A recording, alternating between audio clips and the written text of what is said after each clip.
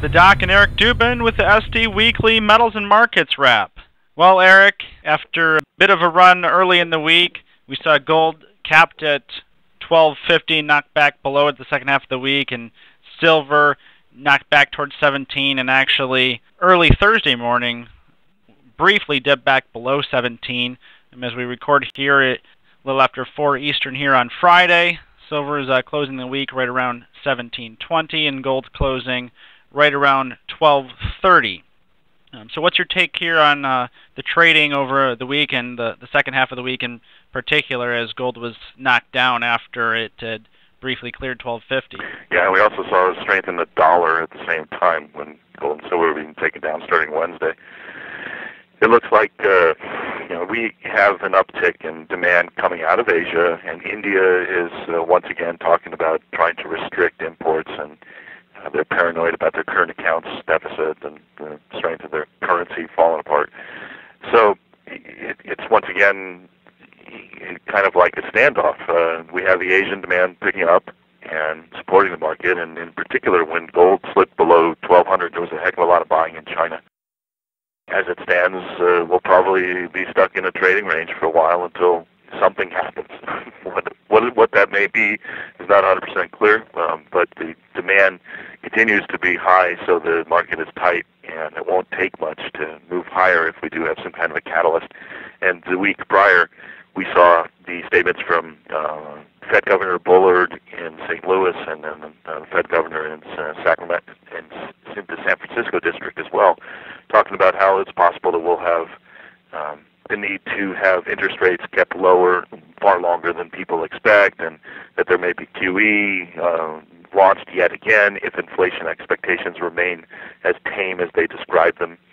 So, we're kind of setting up a period where I believe that the asset prices and as far as the stock market goes and the general economy overall has set up with lower oil prices and so forth to basically see a burst going through the election, and people are going to probably be surprised because we have a setup where there's going to be a lot of monies flowing into United States stock prices, the equity market here. And that is going to probably keep the powers that be somewhat less aggressive when it comes to gold, and silver for that matter. So we may be in a period where we're just going to go through a trading range and come through in the turn of the year where we would see more pressure in the gold market and silver in turn, in part because it'll be reflecting expectations of QE returning. But any idea that the stock market's going to just roll over probably isn't on the target, because there's just too many forces right now that will add liquidity into the economy, and who knows, we may even have a decent Christmas season with the extra money that consumers have in their pocket with this large decline in oil that's happened since July. So in the very near term, I'm not expecting any gigantic moves, more something that's just kind of the status quo, and then turn of the year we'll see some fireworks. In the physical market here this week, the second half of the week, sales really picked up as prices dipped a bit. Not quite on pace with the level of buying that we saw a couple of weeks ago when 17 was breached, but strong retail buying continues. The U.S. Mint has updated their October sales totals. It's just shy of 4 million ounces now, with a full week to go in October. Looks like we have a chance to set the highest sales for the month, which up till now is 5.3 million in March. We had the biggest one-week sales total of the year. Silver Eagles sales continue to be extremely strong, and we're seeing it across the spectrum. The Canadian Mint is on allocation now. Premiums are rising as supply tightens on the silver maples. And the same thing with the private mints with bars and rounds. Mints are backed up a week or two, and premiums are rising somewhat. Nothing dramatic yet. We're not seeing premiums double or triple or anything, but they have started to rise. And I was chatting with Eric before the show here. Wouldn't surprise me at all if next week, if silver does dip back down under 17 into a 16 handle, things could tighten significantly fairly quickly just from where the market is right now. I'm not saying that silver will do that, but if it did do that, don't be surprised to see physical supplies tighten quite a bit more here. Yeah, and a moment ago we were talking about possible catalysts, and one of them could in fact prove to be the Swiss Gold Referendum. They're talking about backing their currency by 20% gold, and at this point, there's not enough gold in the world for them to be able to source that kind of a coverage to their currency. But nevertheless, the referendum is on November 30th, and early indications are that the yes vote is in the lead.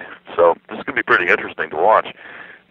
Ultimately, not to be too pessimistic, but I suspect what will happen will be something kind of similar to what happened with Germany, where they initially talked about bringing tons and tons of gold back and repatriated some from France and the UK, and were only able to get 5 metric tons out of the United States in 2013. And then ultimately, because of the lack of available gold to carry off what they told their public that they would do, they acquiesced to the Anglo-American financial establishment and basically said, okay, well, you can keep the gold there in Fort Knox. We'll wink and nod and, just assume that it's there and not push you guys any further. And unfortunately, there's probably something that's going to be pushed by the Swiss establishment and their political leaders in response to any yes vote carrying the day, November 30th.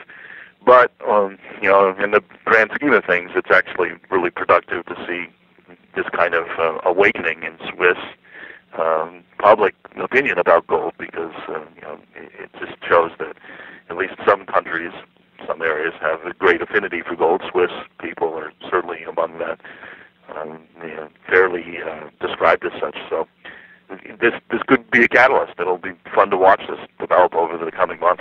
One story here I wanted to touch on, Eric, and again we were kind of chatting before the show that regular listeners may recall that several weeks ago we had Gada's Bill Murphy on the show, and he was rather downcast that day and was rather chiding the silver miners and silver and gold miners that they don't stand up to the manipulation, and I think he said something like they need to get some balls and stand up. A couple of weeks later here this week, fairly big announcement.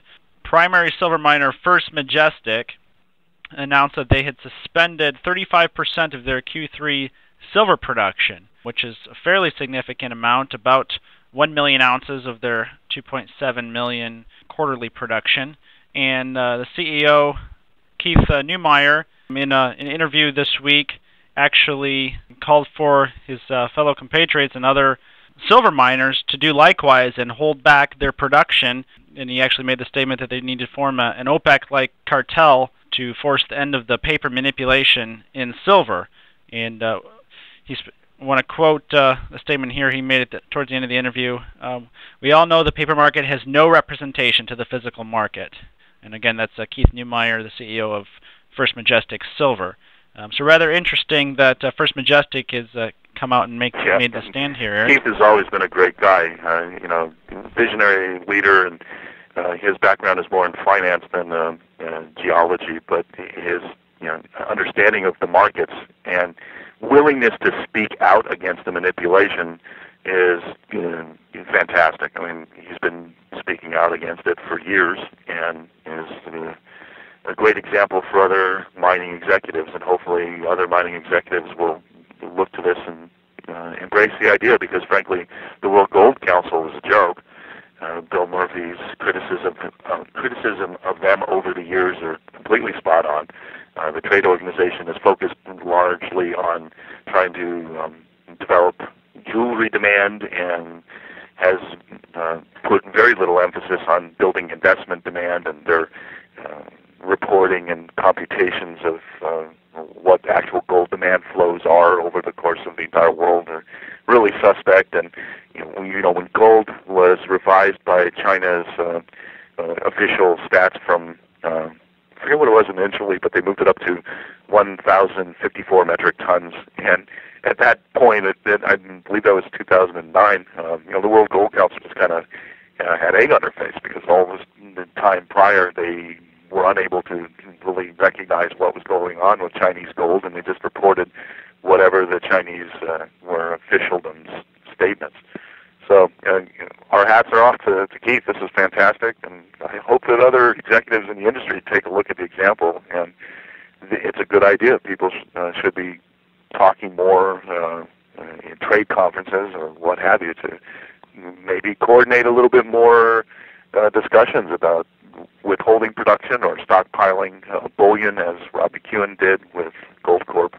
It's something that its time has come. It'll be interesting to see whether this does gain any traction among any of the other miners, as certainly this isn't the first time the idea has been thrown out there. Eric Sprott, I want to say a year or two ago, issued a letter and a call to miners, and if I recall, was it Endeavor that did follow up on that? Yeah, I believe they did withhold some production. But Eric Sprott's call really didn't gain any widespread traction at all, so it'll be interesting to see if one of their industry brethren making the call and stepping up to the plate and holding back. It's a fairly significant amount of production, 35% or 1 million ounces. Overall, the whole scheme of the global silver market, 1 million ounces isn't that much, but for First Majestic, 35% of their production is a significant amount. Yeah, and in the interview that you referenced, Keith had spoken about how there's a balancing act that he has to do as an executive where, this is the perfect time where you'd want to invest in future production. Maybe a company executive with free cash flow and a decent-sized corporate treasury would be considering acquisitions at this point. So it's a trade-off between growing the business versus stockpiling an undervalued asset and refusing to play along with the machinations of the paper market worldwide. But that being said, there are enough miners out there, mining companies, that have positive cash flow. And were they to take this kind of an action collectively, it would have a profound impact. And the other thing, too, it's not just a matter of making a statement about the supply and demand being shaped by paper prices that are just disconnected from the physical reality of mining. It's also an opportunity for the mining companies to press their case and make the case about this manipulation that's ongoing and visible to anyone who cares to look. Like I had said when we were discussing this issue with Bill Murphy, if 30 mining companies all sat around the table and held a press conference about withholding production, that kind of a public statement would be pretty profound. It would not be able to be ignored by the financial media. I'm sure they'd spin it. They'd try to basically paint the CEOs as being ridiculous, that they're hurting their shareholders because they're not following their fiduciary responsibility, cash flow up and on and on. You can imagine all the kind of ways in which the biased financial media would try to paint something like that. But the bottom line is that the debate would be out there, and with 10, 20, 30 CEOs holding a press conference, that's something that the media couldn't ignore, and it would expose new people to this whole reality of manipulation in this particular market. Well, Eric, with all the market focus on Ebola lately, the geopolitical crisis came roaring back to the forefront today with Vladimir Putin's comments in Sochi, meeting with some Asian princes, I think the Prince Al Nahyan of Abu Dhabi, and he made some pretty pointed comments regarding the U.S. and the U.S. dollar. What's your take on just the geopolitical situation right now with the Russian and U.S. conflict? Russia's continuing to be isolated, and that really isn't productive for the U.S. in the long run, but it's kind of like this contradictory waltz that we're doing because at this stage, the developments are such that China and Russia find it in their political interest to continue to diversify away from the dollar, and the tensions that continue will only push them further in that direction. So seeing the Putin meetings with Saudi Arabia, and now we're seeing them doing more discussions with various Middle Eastern partners and possible relationships that they're trying to work, all point to the probability that we're going to see more and more energy, in particular, priced in currencies other than the U.S. dollar on one-off basis contracts, bilateral swaps and so forth. So it's just an ongoing story that we've talked a lot about over the course of this entire year, and nothing's going to slow slow it down. That's really the bottom line. The Russians are looking at moving 100% of their trade outside of the dollar zone. And over time, these moves are going to have a pretty profound impact on the dollar and gold and so forth. So a lot of people look at this as something that's going to happen very quickly, that we'll have kind of an overnight reset when it comes to currencies, and maybe sovereign debt being also in the mix in terms of governments taking advantage of that and renegotiating, and that may in fact happen at some point in the next 3 years or so. But it'll most likely be kind of an evolutionary process over time, with periods of punctuated friction driven by asset market scares. So anyway, it is interesting. Now, and I would say certainly Putin's comments were fairly punctuated today. A couple of the quotes here. He warned that the U.S. dollar is losing trust as reserve currency. He said that the U.S. exerts unipolar world-like dictatorship over other countries.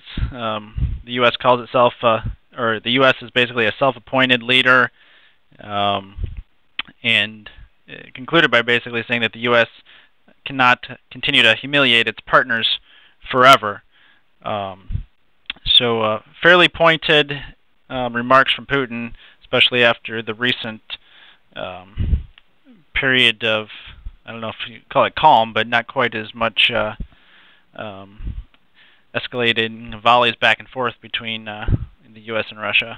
Yeah, and we expected that there would be this period of calm because the winter's coming, and the issue of 40% of Europe's gas coming from Gazprom is something that just can't be dodged. So basically, what we have now is kind of a standoff, and the fighting in the eastern section of Ukraine is also calmed a bit because, in large part, the Kiev forces were getting their butts kicked. Yeah. The local forces that are Russia sympathetic were fighting for their own sovereignty and their own way of life. They had an actual moral high ground for their cause, so to speak. The people really believed in it. They were being attacked. So anyway, it remains to be seen what happens ultimately with Ukraine, but things have calmed down and it's quiet before yet another storm that will probably come not too distant in the future. For now, the markets haven't seen much of a response, so we'll keep an eye on the markets. Again, we had gold capped, not unpredictably, at the 1250 level early in the week, and closing the week around 1230, and silver closing the week holding above 17, around 1720 after trading up, and again being capped at 1750 on Wednesday. So we'll keep an eye on both the paper markets and the futures markets, as well as obviously the physical demand and the physical trends in the retail and physical markets, both in the U.S. and globally in the days and weeks to come. For the Doc and Eric Dubin, thanks for tuning in to this week's SD Weekly Metals and Markets. Those individuals who are in charge of monetary policy around the world, I think they're very much aware of what is coming. When I've asked Federal Reserve Chairman in the committee about this, they never said, no, that's not going to happen. They used the word orderly. As long as it's orderly, it seems to be okay.